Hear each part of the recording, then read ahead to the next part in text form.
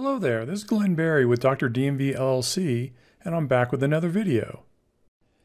In this video, I'm going to show you how to use CrystalDiskInfo. This is open source software developed in Japan, and here's the home page for the website that hosts the software. And you'll come in here and you'll see CrystalDiskInfo on the left in blue here, and then CrystalDiskMark on the right.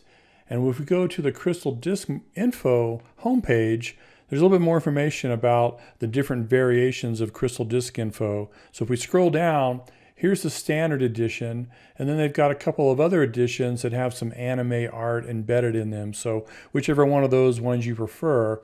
And I would advise you don't click this download button. Instead, you want to make your way to the download file list. And this will let you go in and pick the exact package that you want, because I think it's better to use the portable edition, which comes in a zip file. If you download some of the other things you might see in the other pages, you'll get the executable that's a setup program that actually installs it on your machine permanently, and you'll have to use add or remove programs to remove it. So it's a lot easier, in my opinion, to use the portable version. So down here is the list of different packages that are available, and we want the regular non-anime CrystalDiskInfo zip. This is the executable one that has the setup program. So we'll go ahead and download this, and it should come down pretty quickly. It's a fairly small zip file, and it's 6.4 megabytes. So now it's done on my machine. After you downloaded the program, you'll have to find it on your machine, and by default it should be in your downloads folder. So that's where it is on my machine, and here's the zip file. So all you need to do there is right click and pick extract all. And this has nearly 500 mostly small files in it, so it takes a few seconds to extract even on a very fast machine. But once that's done, you'll have another folder that has all the different files, and then here's the 4 executable programs that you have to choose from, and there's a readme.txt that will actually show you information about what all these things mean. So you've got an x86 version, an x64 version that most of us will probably use, and then 2 different ARM versions. So you're probably just going to be using DiskInfo 64. So that's what we're going to pick out and go ahead and start it. So you double click on it right here, and you'll get a UAC warning, and then it's going to actually start the program. So here's what it looks like after it starts up. And the first thing you might want to do is go into the theme menu and go to zoom, and you can make this quite a bit larger. So for the purposes of the video, I'm going to go ahead and set it to 300%, which makes it extremely large. But that's a lot easier for people to read, especially on phones. So when it comes up, it'll actually show you a list of all the disks that you have in your system, and it comes up on disk number 1. And so that's what we're on right now. And it also shows them up here on this top bar. So drive M is disk number 1, and drive L is disk number 2, and so on. So you can go through and look at this information on each one of the drives that you have installed in your system.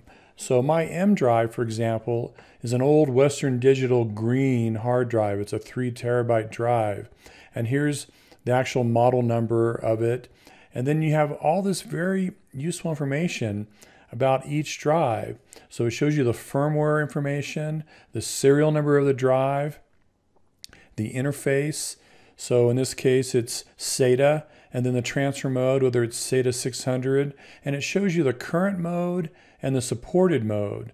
So where this is very handy is if you had this SATA 600 plugged into an older SATA port that only supported SATA 300 or SATA 150, it would show you. So it actually will support 600, but it's only in 300, for example, and that would be bad.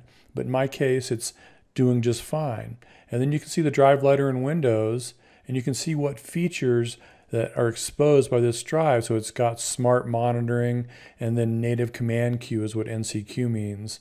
And if you hover over this, it explains what these different terms mean. So that's kind of nice. There's a lot of handy tool tips in this program.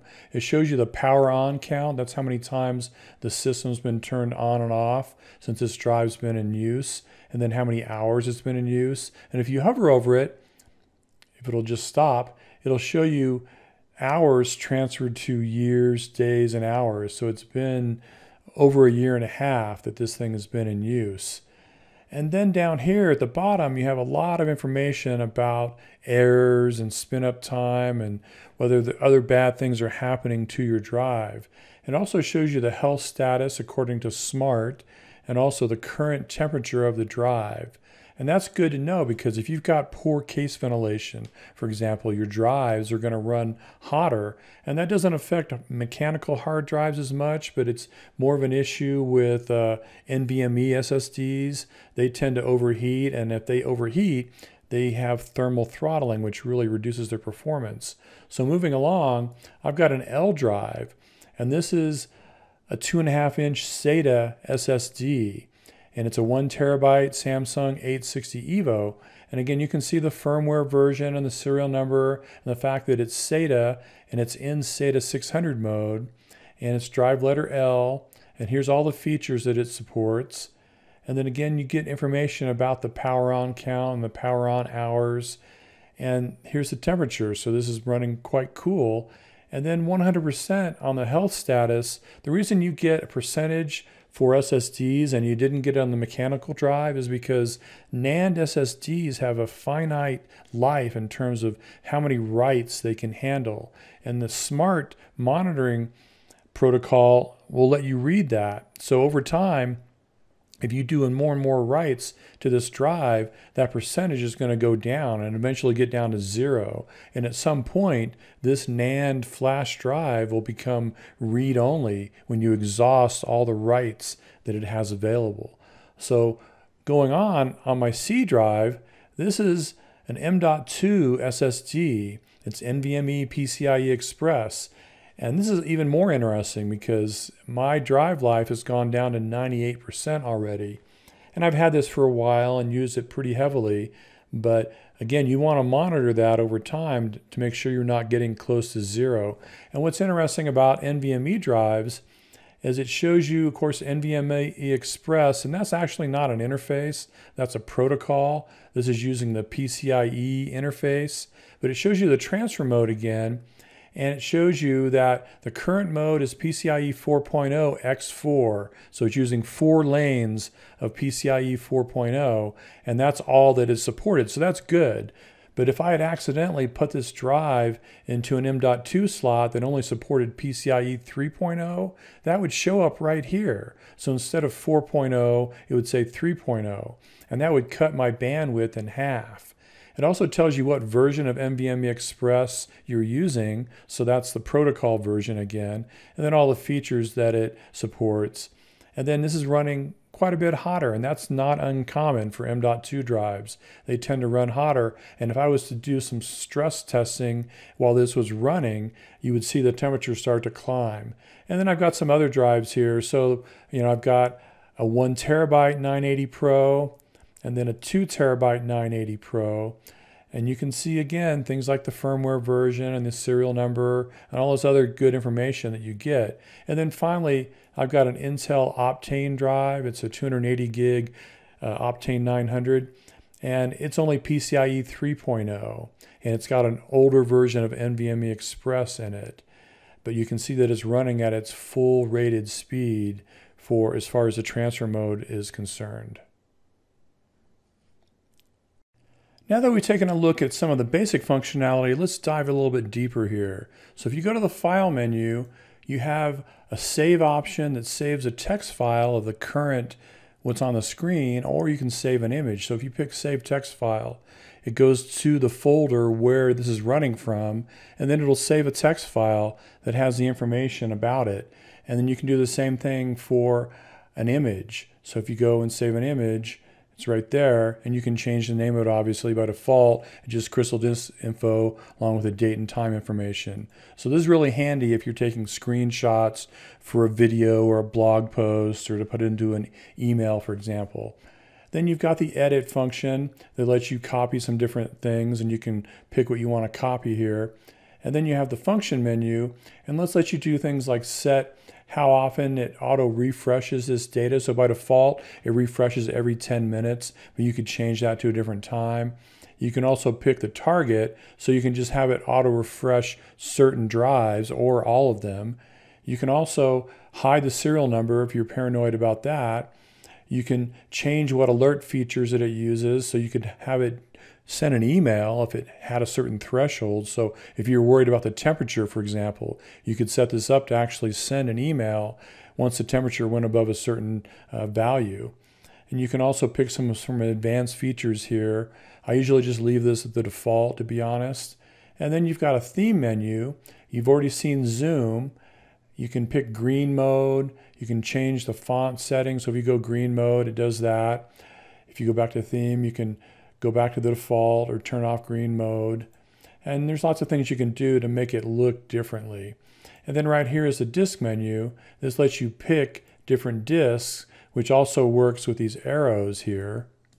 And it also works by clicking on the disk in the top. And then you've got a lot of help information here. And then finally, there's a language menu. So if you don't want to use English, whatever language you want to use, you can pick here.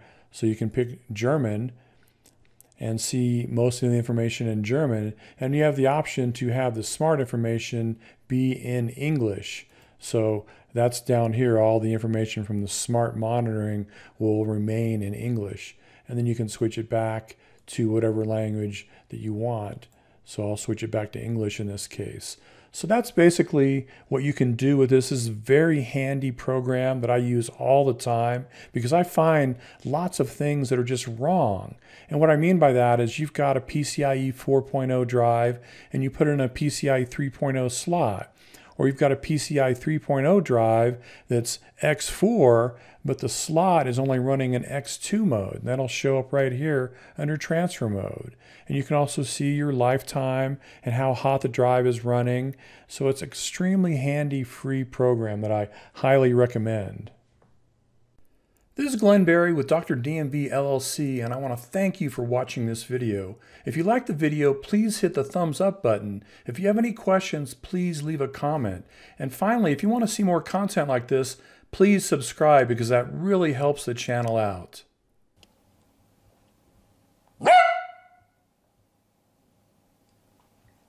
Really? You have a lot to say.